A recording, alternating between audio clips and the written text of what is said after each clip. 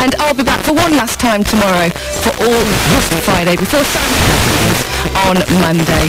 So thank you so much for your company. It's been a great Thursday and I hope you have a great evening.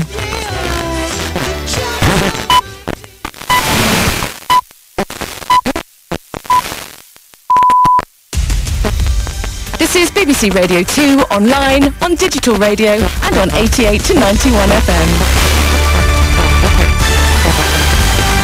BBC News at 7 o'clock. This is Anthony Birchley. The German Chancellor Angela Merkel has described the Paris Climate Accord as an essential agreement, as President Trump prepares to announce whether the United States will remain part of the deal.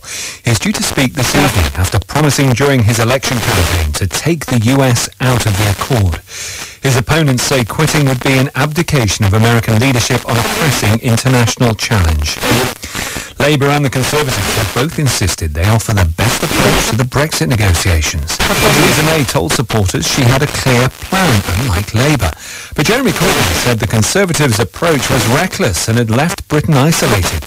The shadow Brexit Secretary, Sir Keir Starmer, said voters